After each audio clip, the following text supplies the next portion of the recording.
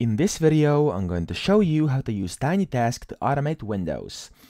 So this is TinyTask over here, and I'm going to show you the basic functions and how you can do pretty much anything you want with it, okay?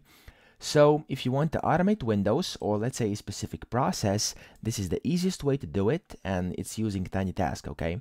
So let's say I would like Windows to automatically open up this task manager over here, and then look for a program. Let's say I want Discord, okay? So I wanted to look for Discord and it to end the task, so to shut it down without me doing anything, just simply running a basic program, okay?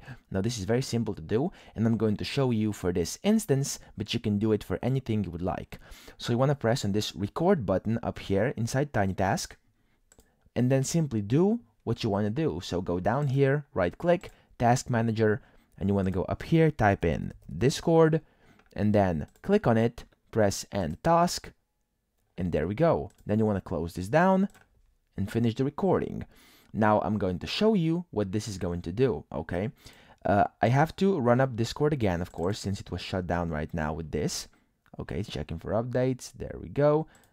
Okay, Discord has now been opened. As you can see, it's open in my computer, and I'm going to play this little recording that we've just done, okay? So if I play this, it's going to automatically go down here, right click, Task Manager, and then it's going to go up here, look for Discord, it's going to click on it, click on End Task, which will end the task, and there we go. It did exactly what we wanted it to do, okay? Now, if you want this task that you just recorded to be saved, and you can kind of adjust it later on, you can press this save button over here, okay? And this will save your recording. So let's say Discord shut down, and then you want to save it somewhere onto your computer. Let's say I want to save it to desktop, and it will have this kind of recording extension to it, okay? So it says Discord shutdown.rec, okay? This means it's a recording. And yeah, if it says recording, you of course can't run this. However, you can open it up at a later date, okay? So if you want to open this up at a later date inside TinyTask, you can do that by simply clicking open over here, and then finding your recording, pressing on it, and clicking open. And if you then press play, it's going to play it yet again. However, if you want to, out of the recording that you've made, if you want to make an exe file which you can execute on your computer, and you make it run smoothly without any issues and the computer doing everything automatically for yourself, you want to click this .exe, and then you want to select where you want this to be. So let's say I want it to be on my desktop, and it's already named Discord Shutdown, and you want to press save, and as you can see, compile was successful. You want to press OK, and there we go. I now have a Discord shutdown exe, and if I open up Discord over here, I'm going to show you that it's going to do it by itself. So I now have this app. I can close down TinyTask, okay, and I can simply double click this, and it just automatically, as you can see, will go inside the task manager, look for Discord up there. There we go. It will click on it, then click End Task, and then it will close down. And that's it, okay? You can use your computer like normal once that's done.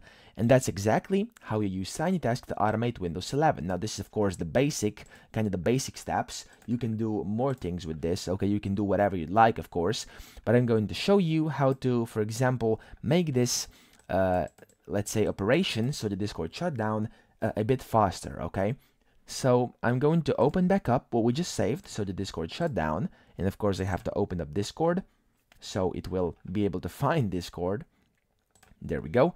And if you go into prefs over here, so these are the preferences, you can change the play speed. And this is where it really gets fun, okay? So the play speed can be 100, 2, 8. You can basically set a custom speed, okay? So let's say I want the custom speed of recording to be 5 times. If I press OK with this, okay, as you can see, I have Discord open. Watch what happens now. I'm going to hit play. Okay, as you can see, this was now a 5 times speed, and it did it much faster than I probably could myself, okay? And this is where these things really get handy.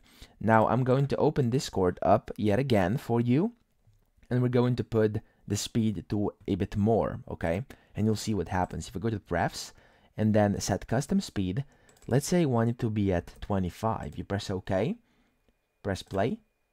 As you can see, it's going to do it very, very quickly, okay? In fact, it didn't even have the time to shut Discord down because, yeah, the task manager is not working so fast. As you can see, it typed in Discord. It didn't even have time to pop up. It already clicked, and there we go. Okay, so yeah, of course, you have to play with the speed and make it so where your program works. But yeah, once you set the speed, you can then again save the exe file, okay? Let's say unnamed file 2. And as you can see, it says it's been kind of completed and saved as an exe file with execution speed of 25x and the repeat loops 1, okay? So it does 1 loop and that's it.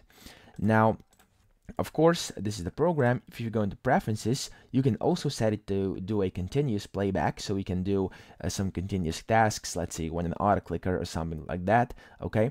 And you can also change your recording hotkey so you don't always have to click over here for start and stop recording. And you can change your playback hotkey so you don't always have to press here to play and stop playing, okay? You can also set it to always stay on top, so no matter which app you open, your TinyTask will always stay on top, and you can set it to show captions or not, or to use default toolbar or not, okay? And that's pretty much it. That's how you use TinyTask to automate Windows 11, and I hope this video helped you out.